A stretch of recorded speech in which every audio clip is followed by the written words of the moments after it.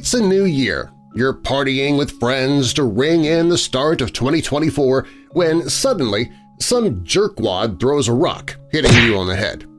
Apparently noisemakers, sparklers, and fireworks just aren't intense enough for some people. Either that or someone has completely misinterpreted the phrase New Year's Rockin' Eve.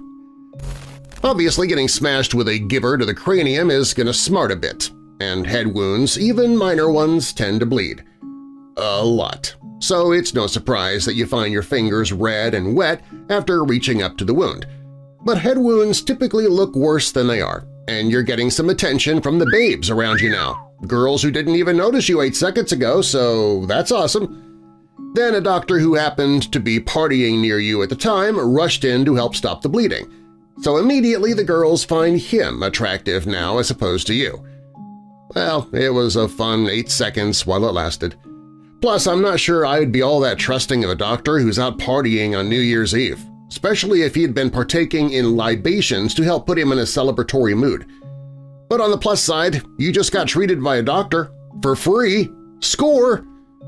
After probably saying, "Take 2 aspirin and call me in the morning," the doctor moved on to more interesting and fun activities. Probably those girls who were eyeing you 8 seconds ago. You're all patched up. You feel okay. A bit of a headache, I assume. You did get hit by a rock after all. But you continue on to resume your own good riddance to 2023 celebration heading into the new year. This is what happened to 21-year-old Mateus Faccio of Cabo Frio. He put some ice on his head to bring down the swelling and to help with the pain, and continued on his merry way. Later that evening, once the festivities began to slow down, once people had blown through their supplies of fireworks, sparklers, and rocks for throwing, he drove the 186 miles home. No problem. The day after that, he relaxed at home, continuing to enjoy the extended holiday weekend. No problem. Then on Wednesday, January 3rd, it was time to finally go back to work. He drove in as usual and at the end of the workday decided to hang out with some friends. No problem. But then January 4th arrived, and problem. Mateus suddenly began to feel a bit odd. After taking a nap, he felt his arm was weaker than usual.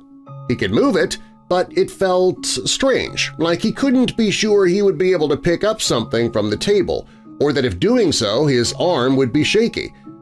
Fine if you're adding salt to a meal, not so fine if you're trying to drink a glass of milk.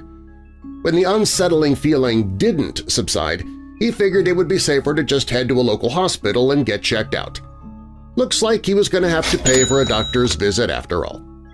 After explaining his symptoms to hospital staff and also relating the tale about how some dolt cracked open his skull with a boulder a few days previous, he was given a CT scan. It turns out he was not hit by a rock to the head after all. He was shot in the head with a bullet. Ouch! And it was still there. Somehow the bullet had missed the more important parts of his brain, which is strange because I thought all parts of the brain were kinda necessary, and lodged itself into the man's head with zero pain.